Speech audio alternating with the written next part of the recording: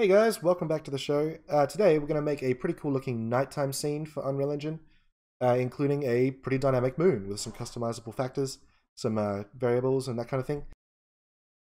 And to get us started, I've put together a little care package for you guys, including a color lookup table, just a plane and a sphere that we're going to use for our mesh and some glow, and a diffuse texture for a moon that I've sourced from a free location and turned into a 1024 diffuse map. So, without further ado, let's get started. Just click on the sky to begin, and what we're going to want to do is change the sun height to -1. It's going to put it directly under the world, but as you can see, no moon, unfortunately. And also the stars. We're going to want to put the stars up. 1.7 was what I used. Makes the stars all nice and visible. Next, we're going to go back to our post-process volume. We want to find exposure, because as you can see, this is still pretty bright for nighttime. Change the, let's say, max brightness to 5 and the minimum brightness to 4.7. That darkens things up nicely.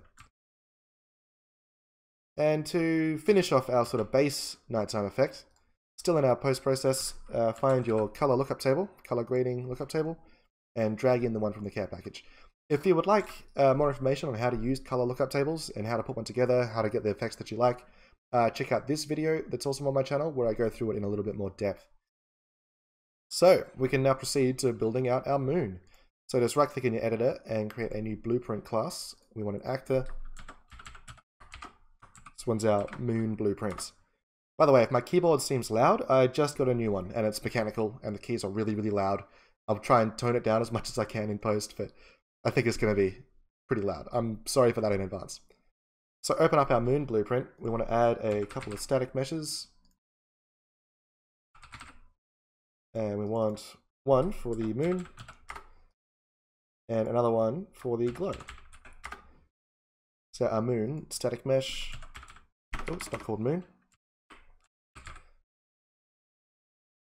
That's my mesh sphere, and our glow is going to be mesh plane. Done. So there's our sphere and our plane.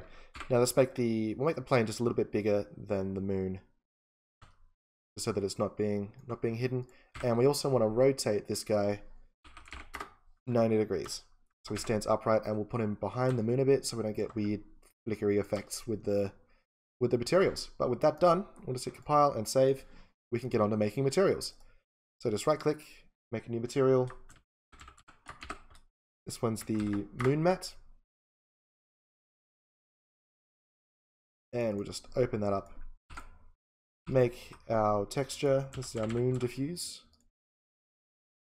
Alright, we're ready to kick it off.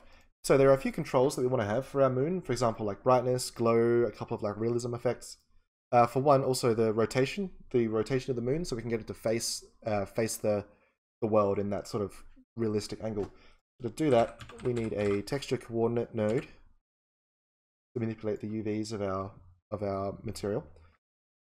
We want to add the texture coordinates to our new value for the UVs.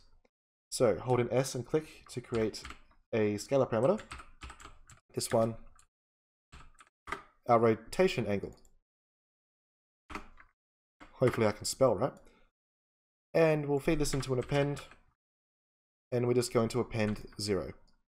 So that we're only dealing with the X value of the UVs. And that goes into the add goes into the UVs, and that's done for our rotation. So next up, we'll control how much the moon can glow. So we'll just multiply our moon texture by white, basically. So we'll hold in 3 and click, brings up our 3 vector, set R, G, and B all to 1, so that it turns white. This needs to go into another multiply, and we'll multiply it by a new scalar.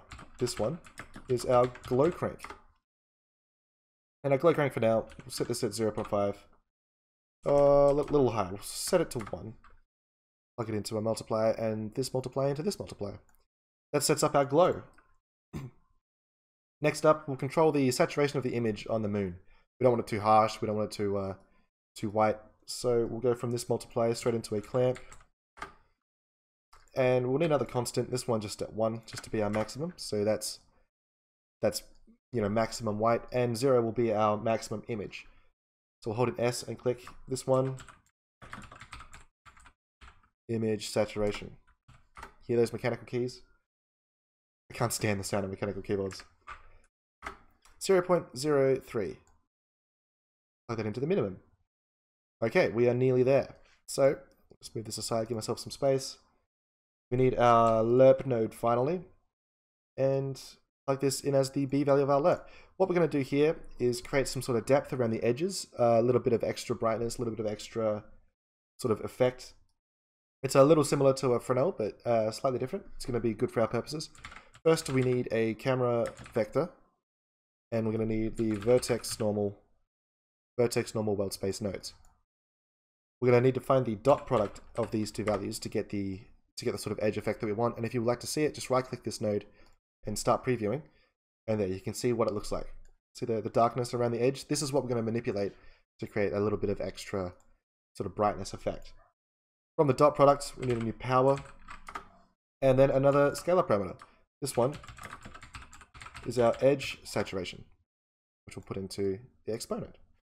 Set this to fairly low, 0.1, and this into the alpha, and as the A value, we're going to get total white. Alright, that's the material finished, but our main node here, we're going to need to set this to translucent and to unlit, just to get our glow happening properly. And we'll plug this into the emissive. And there we have it. There is our moon material all sorted. We'll use an instance to manipulate these values in real time once it's in the world. For now though, just hit save. Head back to our editor and make a new material. This one for our glow. Glow mats. I talk when I type. I've noticed that. Don't know why. So our glow material is pretty simple. Start off the same way we did with the moon. Set it to translucent and unlit, and bring up a texture coordinate. From the texture coordinate, we're going to need a radial gradient exponential. It's one of these material functions from within the engine content. Plug our texture coordinates into the UVs, and we'll just need a couple of scalars. One for density. Oh my god. Density, and another one for radius. So our radius we'll set to 0.5 for now, and the density at 2, and plug them into their corresponding points. So this will get us only so far. We'll plug this into emissive so that you can, or opacity so that you can see, and we'll make it a plane so that it's, there we go. At the moment it's just a black splotch, but we're going to fix that. We'll fix that now. So, make a multiply node and a value. This is another glow crank. Our glow crank, we'll set it at 0.5 like the last one. Plug it into our B, and then from our radial gradient into the multiply, then into the emissive. And there we go. There's our white splotch. We'll use this as the glow behind the moon. So, hit save. Head back to the editor, and now we'll make a couple of instances. One for our moon material, one for our glow material. Then in our moon blueprint, we'll put these materials onto our objects. So obviously the sphere gets the moon instance, and the plane, our glow plane, gets the glow. Make sure you use the instances so that we can manipulate these values. Alright, so it looks a little strange right now, but now we can get on to making our script. And what we're about to do here is just set some values, set some variables, so that we can cut a bit of work out once it's in the level. For a start, we always want the moon to be facing the origin point of the level, pointing directly at the world, so that when we rotate the moon, it's going to rotate, along its axis, so that it's pointing the right way. Otherwise, we'll just be mucking about with rotating the object in the editor, and it's just a whole mess. That's why we're using an actor. So in order to do that, make a new variable. This one, we'll call it the origin, which is just going to be a vector set to 0, 0, 0, just to give us the 0, 0, 0 value of the world. So get that, and then get the actor location. We're going to subtract these from each other, just like this. I know, right? It's boring maths. We'll normalize normalize our vector, and get our rotation angle from that. So rotation from X vector. Done and done. Now, the node that we need is set actor rotation. And we plug this rotation from X vector into a new rotation, and then hook up our construction script to the node. Sorted. So that takes care of our automatic rotation. Now the next thing is to control the size of the moon in the sky from this blueprint. Because we could do it in the editor, but we don't want to just change the size of the whole actor, just the objects inside the actor. So make a new variable, this one called scale. This needs to be a float. We'll compile that so we get the values. The default will be at 1, and we want this one to be public so that we can manipulate it from within the editor. So we'll pull this guy up, get our scale, and from here we want to set actor scale 3D. So right click on this vector for the new scale and split the struct bin and plug in scale into every single one. So we can manipulate each value with just our one variable. And that's finished. That's our blueprint done. So we'll save everything. We'll come back to our scene. And where are we? Drag our blueprint in. And as you can see, it's automatically pointing at the origin point of our scene, which is very cool. This does a lot of the work for us when it comes to actually positioning the moon.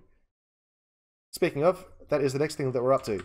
Now, these are some big values. I'm just going to throw the moon right out there in the sky, and so we're gonna plug in some huge values. For one, let's start with x minus 830,000. Told you they were big numbers. For y, minus 650,000, and for z, 720,000. So where'd that put it? Ah, there it is, up there in the sky. It's really little at the moment, so we get our scale. Set this up to something massive like 150, maybe even 200. 200 might be a bit big. Let me go with 150. Done. And now the only remaining thing to do is open up our instances. We'll start with the glow. Let's see. Get our radius up. The glow going. Set a nice looking glow there. Then with the moon, let's enable these values, and we can manipulate things like our glow, our edge saturation, not quite high. I like these effects, and our rotation angle, so we can point the moon. I can't off the top of my head remember which way the moon faces Earth. I think it's something like this, some angle like that. Starting to look pretty good. You could even set a panner to this, make the moon spin if you wanted to. No, not that it does, but you know, you can do anything with these values, anything that you want. And that puts our moon in place, and it's far enough away that it's not gonna, you know, it's not gonna move around in the sky. It's gonna appear to be totally static. So with our instances all set like that, there are a few more things we can do. For example, we get our post-process volume out. Let's look up, say, bloom. We can turn the bloom on and sort of make a bit of moonlight. So if you really want the moon to pop out.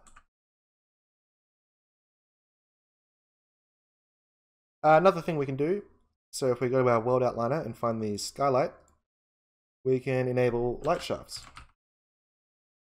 Where are our light shafts?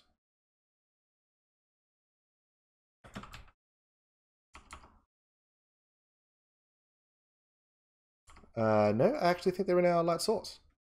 The light source, light shafts. Yeah, here we go. Some light shafts.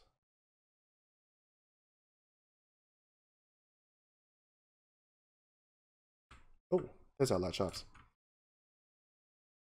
So, in order for our light shafts to match our moon, we're obviously going to need to rotate him around. Probably the fiddliest point of of the whole thing. We can't just bind our custom moon. So we'll drag that up.